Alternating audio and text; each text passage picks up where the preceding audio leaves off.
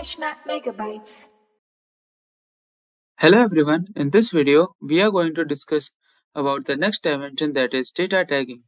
So data tagging allows users to organize information more efficiently by associating pieces of information with some keywords or terms. Now we'll move ahead with its first technical parameter, that is UI for tag management. So here we are going to see how does it get implemented in Datahub.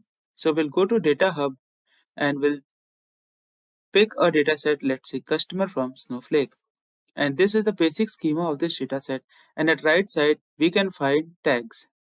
So here, these are the multiple tags which is already been created in Datahub, and all these three data tags are associated with this dataset.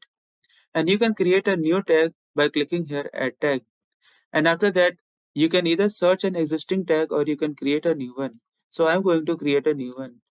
So let's give a new name. Let's say customer underscore new underscore dataset.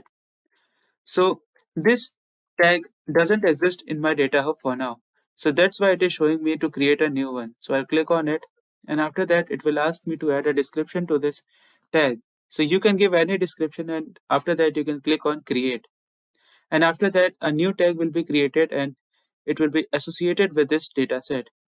And after that, if you click on any tag, let's say from Snowflake, so you will find that there are 8 data sets where this from Snowflake tag is applied.